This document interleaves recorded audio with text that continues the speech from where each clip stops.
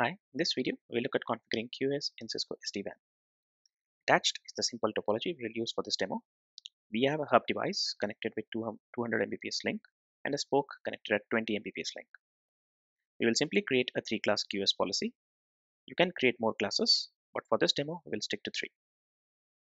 For the first class, we will match traffic with DSCP bits EF or 0xB8 in hex and map it to Q0, which is the priority queue, and allocate 10% of the link bandwidth. Now, since this is a priority queue, any traffic exceeding the rate will be policed. We will then create a second class, which will match traffic with DSCP bits AF41 and map it to Q1 and allocate 30% of the link bandwidth to it. And finally, we'll create a third class, which will match all the rest of the traffic and will have an allocation of 60% of the bandwidth. Now, since these two queues are weighted fair queues, they can leverage the bandwidth available from other queues when there is no traffic on the other queues.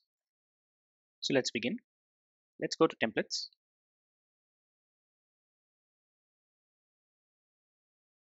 Let's go to the interface template attached to the spoke.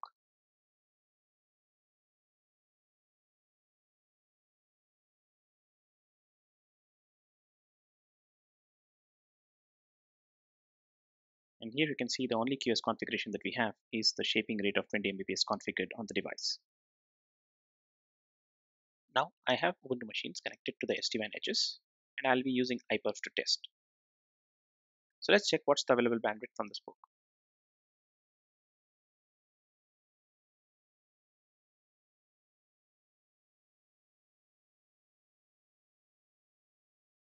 And we can see we are getting around 20 Mbps of traffic, which is our configured shaping rate on the device. So let's configure our QoS policy.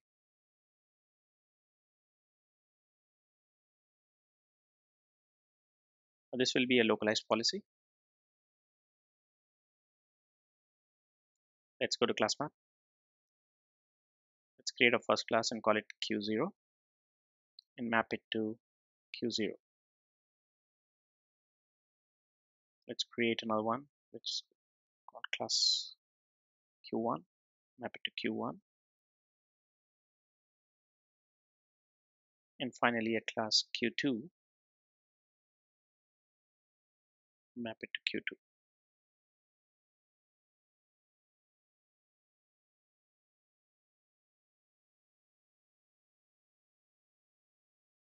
Let's create our QoS maps.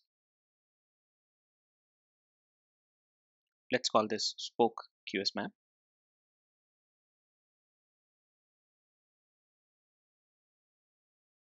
Let's add our queue and let's select Q1.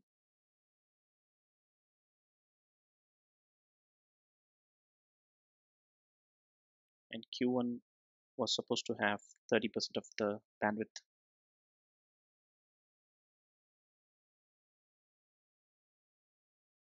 Save.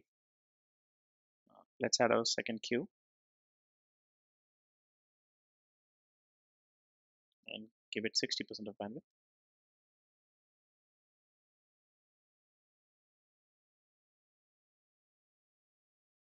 And now you can see that you have Q0, which is 10% bandwidth, Q1 with 30%, and Q2 with 60%. Let's save. Let's click next.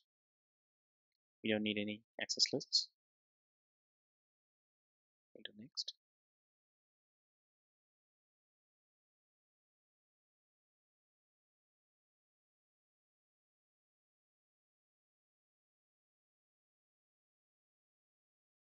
And let's just first preview the policy. So this is a policy, so let's save it. So that's our QoS policy that's been defined. Now let's create a centralized policy and map our QoS queues to our interesting traffic.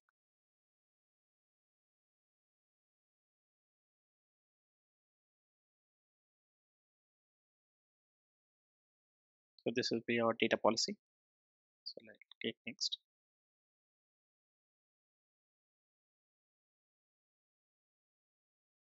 Let's add our policy.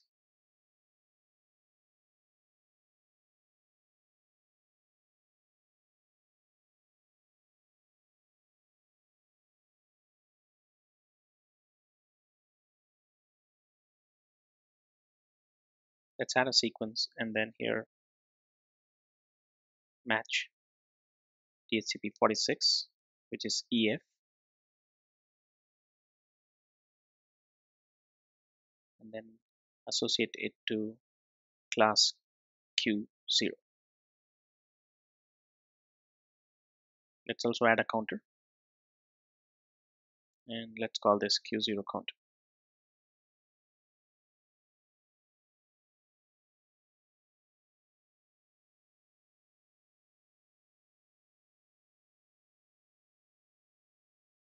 Let's save.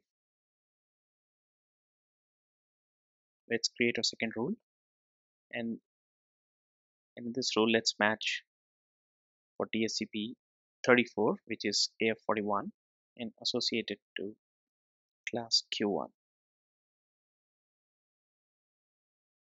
and add a counter.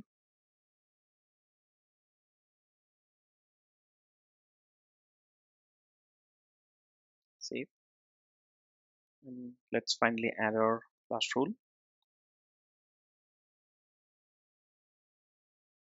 And here we'll match everything and then associate it to Q2.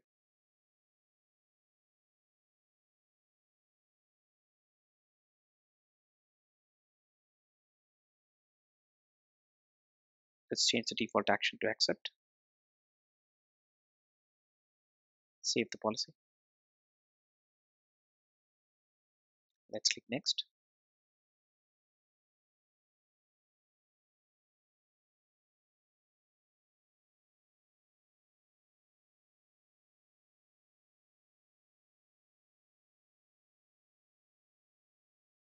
Here let's map it to a site. In our case this should be Spoke, and the VPN which should be VPN1, VPN levels. Let's preview a policy. So as you can see, we are matching DHCP 46 and setting it to class Q0. So we'll be matching DHCP 34, which is A41, and mapping it to Q1. And then we are matching the rest of the traffic to Q2. So let's save the policy. Let's activate the policy.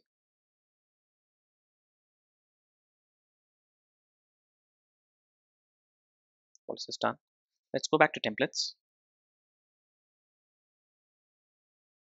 Let's go to a Spoke template.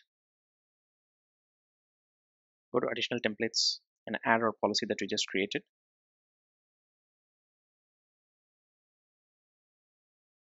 Save. Quickly check the config.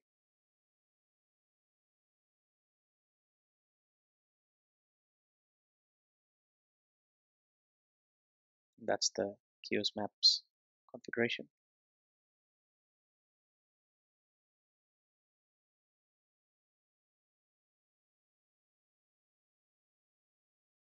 Let's go back to templates.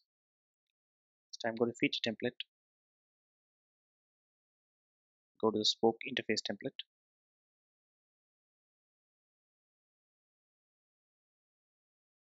Let's go to ACL QoS, and here associate it to the QoS map that we defined, Spoke QoS map.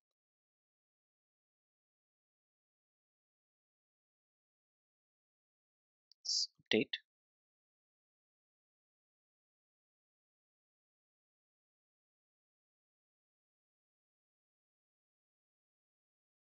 So the configurations have been pushed.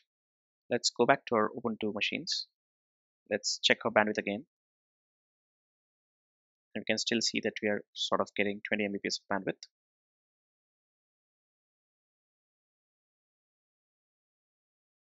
Let's try sending traffic on Q0.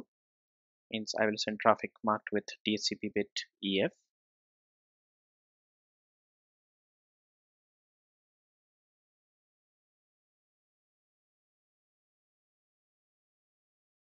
Use -S0xP8, which means it is sending with the DHCP bit of EF.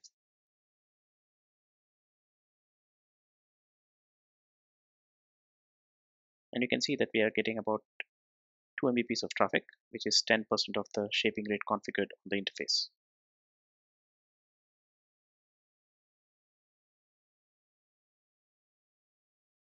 Let's again send our default traffic.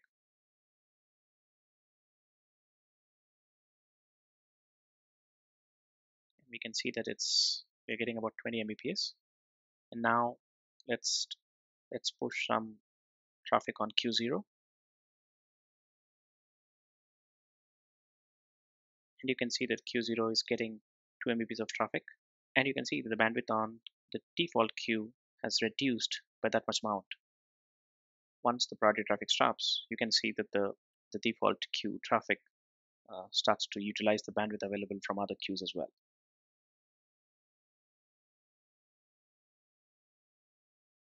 Now let's try sending traffic on the Q1, which is traffic with DHCP marking of AF41.